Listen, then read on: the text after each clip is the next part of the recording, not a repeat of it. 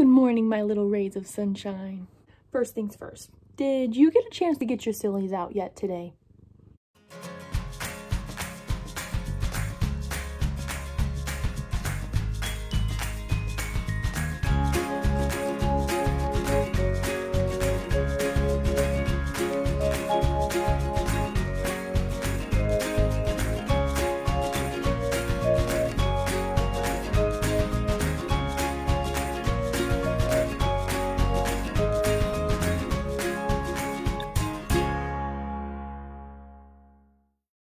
Phew! Okay, now that we're done with that, before we get started on our daily book, I kind of wanted to give you a hint as to what we're reading about today. This is a potato. It's actually a baby potato. It's very small. But this little sprout up here, do you see that? That little sprout at the very top of the potato is called the eye of the potato.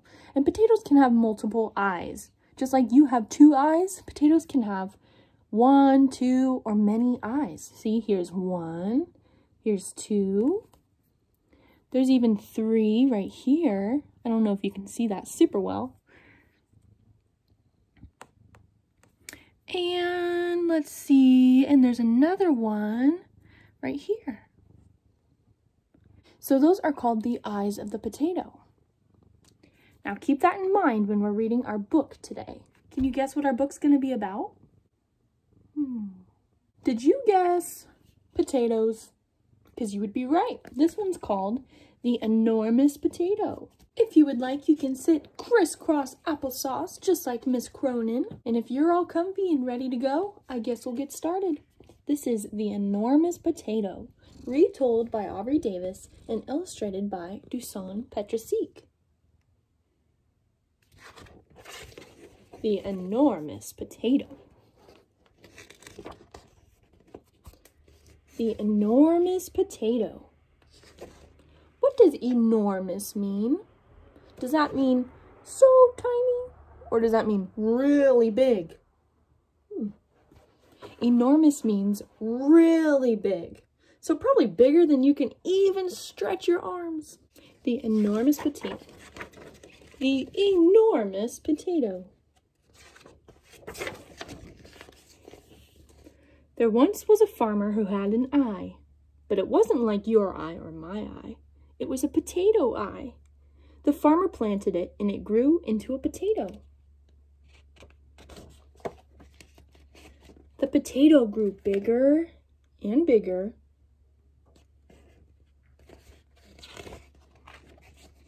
It grew fat. It grew enormous.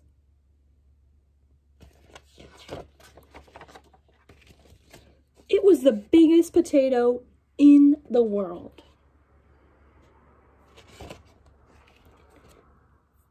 It's time to pull it out, said the farmer. So he grabbed the potato. He pulled and he pulled again, but the potato wouldn't come out of the ground. So he called his wife. Wife, yoo-hoo, wife. The wife grabbed the farmer grabbed the potato. They pulled and they pulled again, but the potato wouldn't come out of the ground. So the wife called her daughter.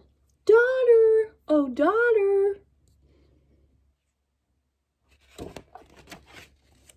The daughter grabbed the wife grabbed the farmer grabbed the potato. They pulled and they pulled again, but the potato wouldn't come out of the ground. So the daughter called the dog. Here, dog, here, dog.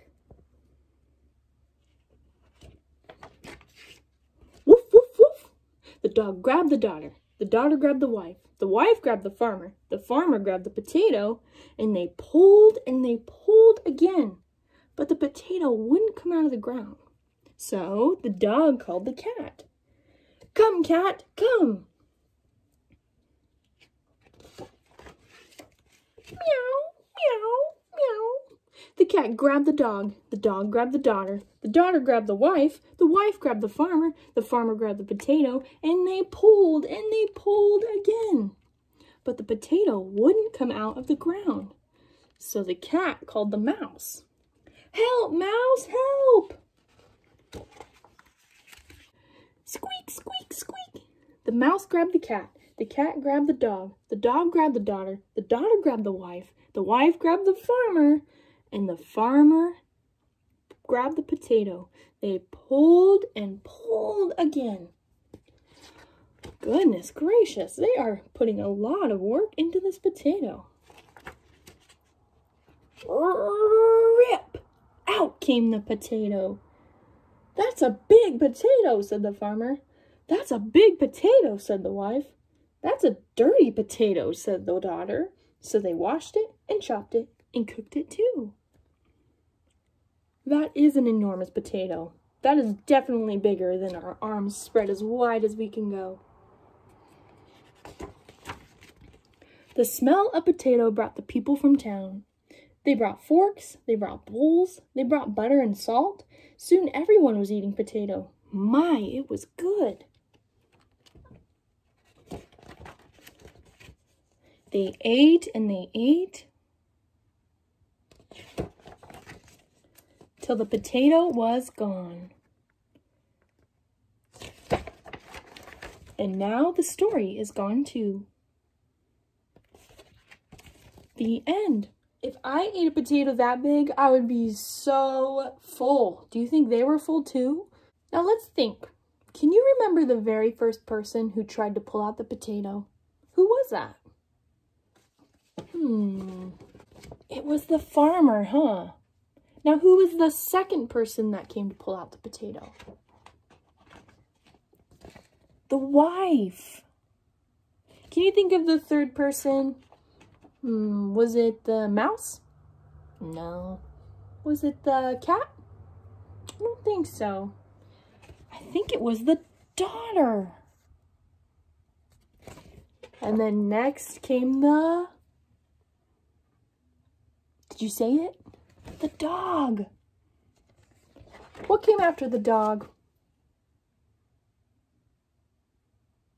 Oh, the cat. Did you guess the cat? And then, last but not least, what came at the very end after the cat?